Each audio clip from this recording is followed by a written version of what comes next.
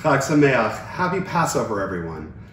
It's really kind of strange to be joining you in this way, but at the same time, it's very special as well.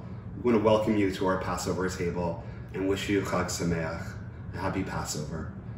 It says in the Passover Haggadah, the book that we read at the Seder, the Passover meal, that in every generation, a person has to see themselves as though they personally came out of Egypt.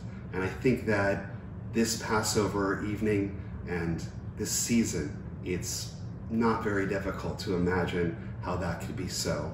And with that having been said, we thought about all the wonderful, creative people in our congregation that have so many different versions of their understanding of Passover and all of the wonderful things that they have to share. And we wanted to share that with you. So since we are told that this night is different from all other nights, we decided to really make sure that it was different in the best of ways. We have invited different members of the congregation to film just one of the steps of the Seder. So tonight you will be able to see on video an entire Passover Seder without the Haggadah, without a book that you need to follow, but you'll still be able to do all of the steps along with the TI families who you see tonight, or you can just watch it just for the entertainment of being able to see how different families celebrate this holiday. Whatever it is, we hope that you feel that this Passover, we are all in it together. We are doing this as one community, even though we are a family of families, one family table, one Seder table at a time. So Chag Sameach, everyone. We hope that this is, if not a Passover like anything you've ever experienced before, at least that is one that is filled with joy and with hope. We know that we are all in this together. Chag Sameach, everyone. Hi, we're the Ablins family. I'm Tucker. This is my brother Sam, my mom Jenny, and my dad Zach. We are doing the Kiddush. Blessed are you, Adonai our God, ruler of the universe, who created the fruit of the vine. Baruch atah Adonai Eloheinu melech haolam, borei pri hagafen. We thank you, God, for giving us the gift of festivals, for joy and holidays, for happiness among them this day of Passover, a festival of our liberation, a day of sacred assembly recalling the exodus from Egypt. Blessed are you, Adonai our God, ruler of the universe, who has kept us in life, sustained us, and enabled us to reach this season. Baruch atah Adonai Eloheinu melech haolam, she'achiyanu v'kiyumanu v'higiyanu lazman hazeh. Hi, welcome to your next section of TI's Virtual Seder. I'm David Mills. This is Anita Mills. Hi. And what we're doing today is we're going to show you the ritual of washing our hands. Okay? We hear a lot about it these days, and we're in some troubled times, but it's probably something that can't be understated and not said enough. So without further ado, Anita's going to show us how to wash our hands. Soap, lots of foam, together, the backs of your hands. Don't forget the little thumbs. Wash good, kind up your arms a little bit. I'm going to pretend I have a faucet. So I'm going to rinse off really good. I'm going to turn it off with my elbow, and I'm going to dry my hands good. It's like she's already done that 25 times today, and we have, and we'll probably do it 25 more times. Be safe, everybody be safe. It's a hard time going on out there right now. We need to take care of each other even though we can't be near each other. And enjoy the rest of the Seder. We love y'all. Stay safe. Bye.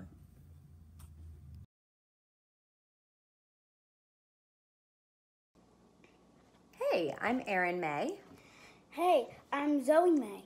And our part of the Seder is Yachatz. So this part of the Seder, we have 3 matzah that we have in this matzah cover.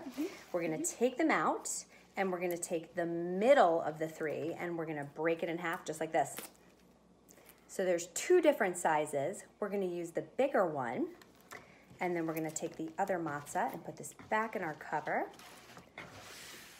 And we're going to take this bigger piece, which is called the afikomen, and we're going to place it in a special wrapping.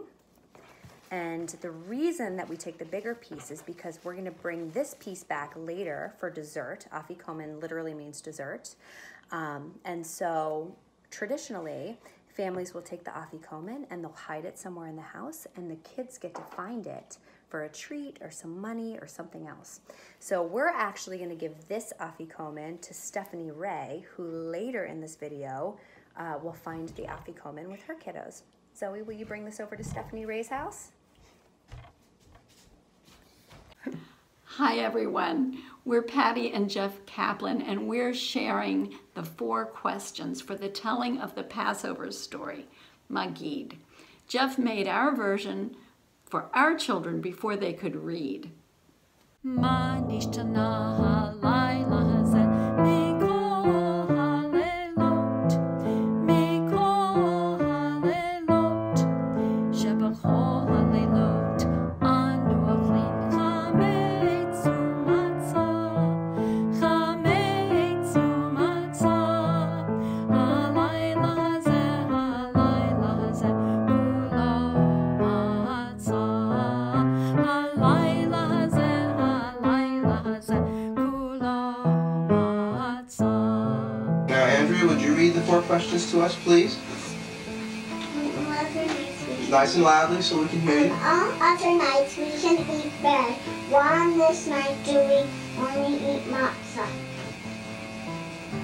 On all other nights we can eat all kinds of vegetables. Why on this night do we only eat bitter herbs? And right side up. That's it. On all other nights we don't dip. Why on this night do we dip 2 times? On all other nights, we can sit up at our chair. Why on this night do we lean back? Very nice.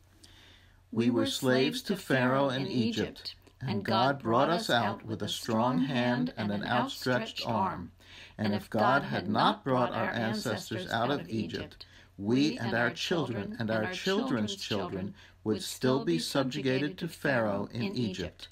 Even if we were all old and wise and learned in Torah, we would still be commanded to tell the story of the Exodus from Egypt. And the more we talk about the Exodus from Egypt, the more praiseworthy we are. The Torah describes 4 children who ask questions about the Exodus.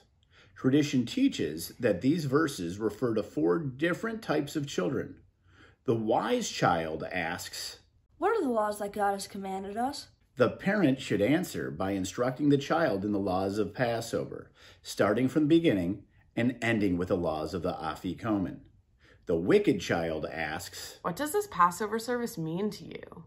The parent should answer, "It is because of what God did for me when I came out of Egypt, specifically me and not you. If you had been there with your attitude, you wouldn't have been redeemed." The simple child asks, "What is the Seder service?" The parent should answer, "With a mighty hand, God brought us out of Egypt. Therefore, we commemorate that event tonight through this Seder." And then there is the child who doesn't know how to ask. The parent should begin a discussion with the child based on the verse. "And you shall tell your child on that day, we commemorate Passover tonight because of what God did for us when we went out of Egypt." This is the Levine family, and we've come to the point of the service to sing "Let My People Go," and I'm Greg Levine.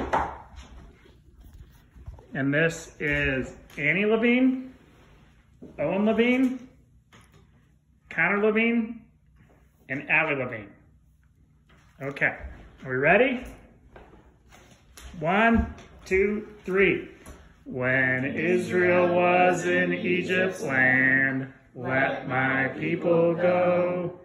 Oppressed so hard they could not stand, let my people go.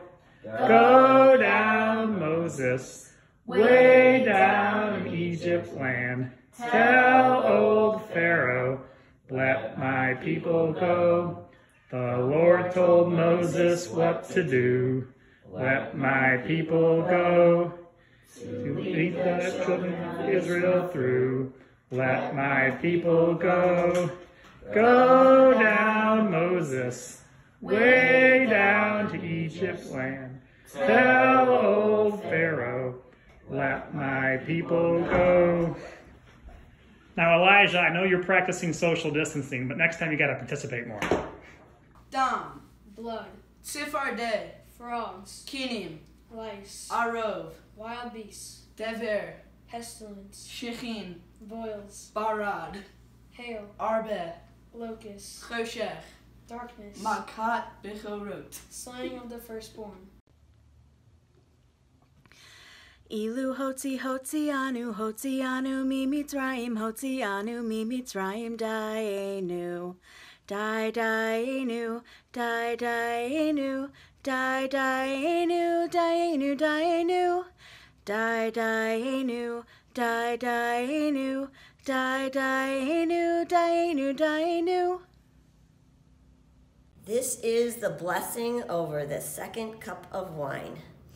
Baruch atah Adonai Eloheinu melech olam, borei peri hagafen. Blessed are you, Lord our God, ruler of the universe, creator of the fruit of the vine. Now I'm going to explain to you the symbols on our Seder plate. This is our Seder plate. This is very, very old. Okay, the first symbol we have is the maror. It is the bitter herb or horseradish. It represents the bitterness of slavery. The second symbol is the harosis, which is a mixture of apples, nuts, and wine. It represents the brick and mortar we made in ancient times and the new structures we are beginning to build in our lives today. The next symbol we have is the lampshake. And that represents the sacrifices that the Jewish people made to survive. Before the 10th plague, our people slaughtered lambs and marked our doors with blood. Because of this marking, the angel of death passed over our homes and our firstborn was spared. The next symbol is the egg, which symbolizes creative power, Jewish people's rebirth. The next symbol is the parsley, which represents a new growth for spring, for we are earthy, rooted beings connected to the earth and nourished by this connection. The next symbol is the salt water, which is a symbol of our tears, both then and now. And then we have the matzah, which is a symbol of unleavened hearts. And may the Seder enable our spirits to rise. Baruch atah Adonai Eloheinu melech haolam asher kiddushanu b'mitzvotav v'tzivanu al nitilat yadayim. Amen.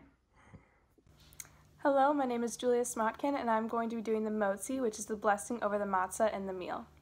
Blessed are you, Adonai our God, ruler of the universe, who brings bread from the earth. Baruch atah Adonai Eloheinu melech haolam, hamotzi lehem min haaretz.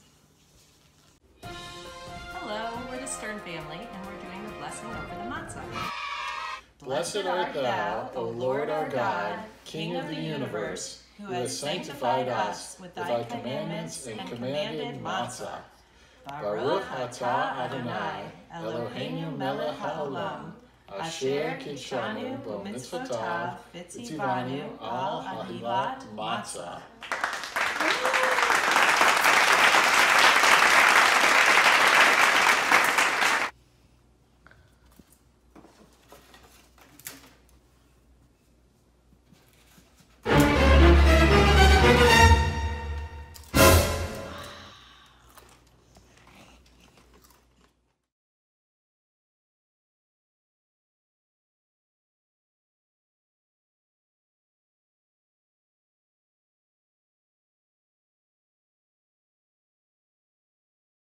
Hi, this is Jill and Adam with your next step of the Passover Seder. The next step consists of making and eating the Hallel sandwich. The Hallel sandwich consists of 3 things. It consists of matzah, I would recommend splitting it into 2 pieces so it's ready to go for your sandwich. The bitter herb, or the maror, which can come from either a horseradish root or from a jar. And the haroset. The haroset can be made in a variety of ways.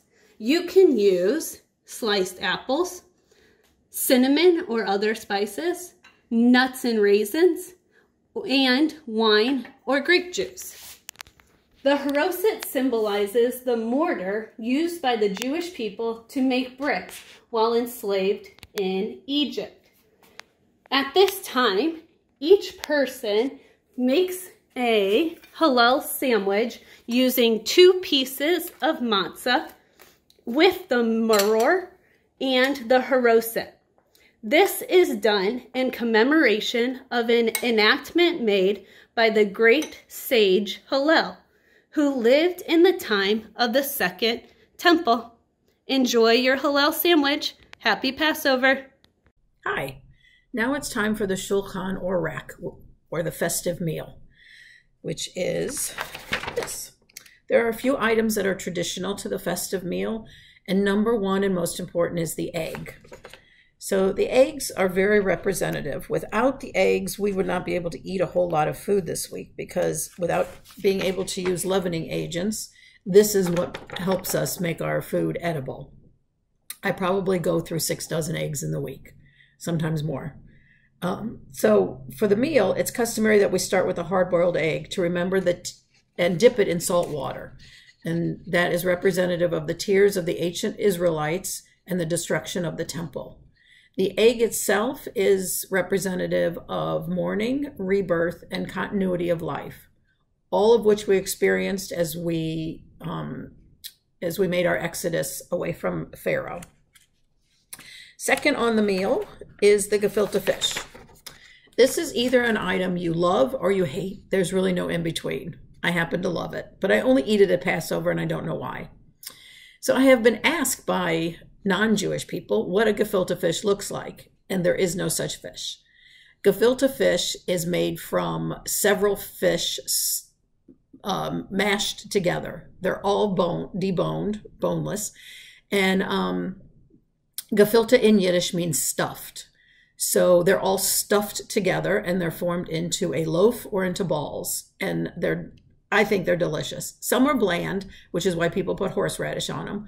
And it all depends on where you come from in Europe as to whether they're sweet or savory or bland. So that's your gefilte fish. Sometimes it's made with salmon, which of course would turn it pink, and that's a very good gefilte fish as well. So another traditional food is matzo ball soup. So as you know, chicken soup is the Jewish penicillin. So it's something that Jews eat often, and usually on Sabbath and holidays. So we eat it again on Passover, but because we're eating lots of food with matzah, we make matzah balls. So there's 2 ways you can make matzah balls. Some people make them very thick and heavy and dense, and they'll sink to the bottom of your bowl. And other people make them light and fluffy. So I make mine light and fluffy, and I make them fairly big, and they're really delicious, and they add substance to the soup. So you can chop them up and let the broth sink into them, and they're just very, very tasty. So that's one of your matzah products. But don't fill up on all of those, and it's very easy to do, but there's lots more food to come. So I usually make a traditional dinner of baked chicken of some sort, and this one has a mushroom sauce on it. Then I always make something that contains matzah again. So you can make matzah brai. I make matzah latkes sometimes. Latkes are not just for Hanukkah. You can make them in other forms. But I think this year I'm going to be making a matzah kugel. And a kugel is just like with a pudding. Another Yiddish word for you. It's a pudding. So you can make a Lakshen kugel during the year, and that's a noodle pudding. Or you can make a matzah kugel. And I always make mine sweet. Some people make them savory with onions and spices and whatnot. I usually make mine like this, which has raisins in it. And then during Passover, you're not supposed to eat legumes, so I don't make green beans, but I do make my favorite vegetable, which is steamed broccoli. Have to have your fiber in there. And then for dessert, I always have an abundance of desserts. I usually have an entire table filled with desserts. I like to make desserts. So one that's a tradition that I started with my kids when they were little are meringue cookies. But we always called them night-night cookies. And by that, we called them that because they would be the last thing I would make the night before Seder. The kids would help me make them. And while we were making them, the oven was preheating. We'd put them in the oven, we'd turn off the oven, and we'd say night-night cookies, and we'd all go to bed, and in the morning they'd be all done. So that's kind of a fond memory that I make them for that reason. So these have chocolate chips in them, and I usually put chocolate chips in mine as well. This is a flourless chocolate cake, so there's no matzo meal or nothing matzo in it. And you can garnish it with whatever fruit you want or whipped cream if you'd like. But this is delicious. It tastes like fudge, and it's extremely rich, and a cake this size will probably serve 20 people. Then we have our traditional macarons. You can buy them prepackaged, or you can make them, and they are so easy to make. So you can make them, you can dip them in chocolate, you can put chocolate chips in them, you can put cocoa in them and make them pure chocolate. If you like coconut, macarons are good. Then there are farfel chocolate chip cookies. So you can take matzo farfel and make chocolate chip cookies, and they're kind of like oatmeal chocolate chip cookies, but the farfel replaces the oatmeal. Chocolate covered matzah. I always make sure I have that at my Seder because that's a favorite and that goes really quick. You can buy these prepackaged as well, but the homemade are so much better. And then last but not least, a favorite of my family is Passover brownies that are very good. And my family sometimes thinks they're better than regular brownies. So it's a large meal. It's a fun meal. And I hope you guys have a Seder that is meaningful and delicious.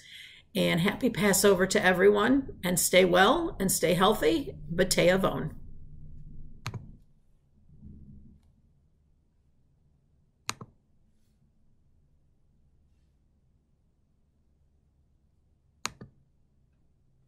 Okay, so we just finished dinner. Diane makes the best chicken.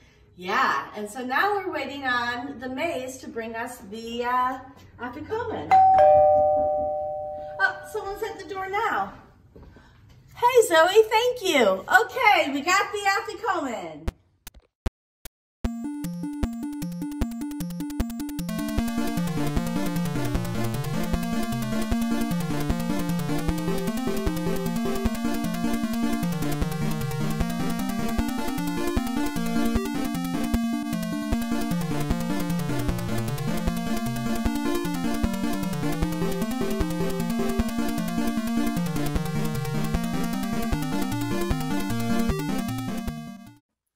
Hi, Temple Israel family.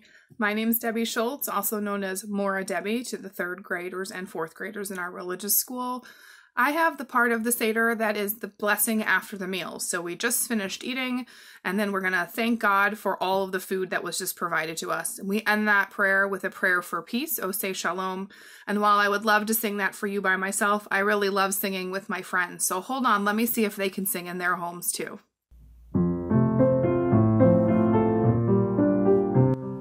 Oseh Shalom Yirah, Uyaseh Shalom Aleinu, V'yachol Yisrael, V'yimru Amen. Oseh Shalom Yirah, Uyaseh Shalom Aleinu, V'yachol Yisrael, V'yimru Amen. Oseh Shalom Yirah, Uyaseh Shalom Aleinu, V'yachol Yisrael, V'yimru Amen.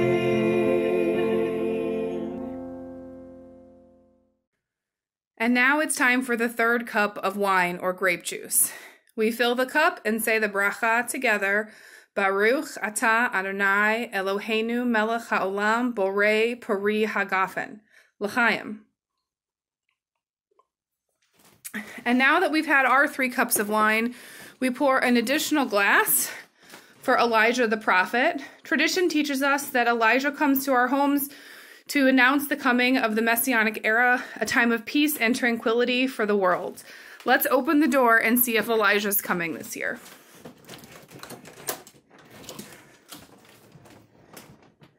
Hey Lila, is Elijah here? We'll have to wait and see. Happy Pesach, friends. Take us out of Egypt. Take us out of this land. If you don't do what Moses asked, God will appear with a big outstretched hand. It's pray, pray, pray for the Hebrews. We're tired of being your slaves. 'Cause it's 1, 2, 10 plagues you're out, and it's us God saves. We are the Goldbergs, and we're here with our 3 of our granddaughters, the Gross girls, and it is our distinct pleasure to be able to do the ending part of the Seder. And this is called Nirtzah, or the conclusion. And what we are going to say, I have to say first in Hebrew, Lashana Haba'ah for Yerushalayim. And then everybody together, next year in Jerusalem.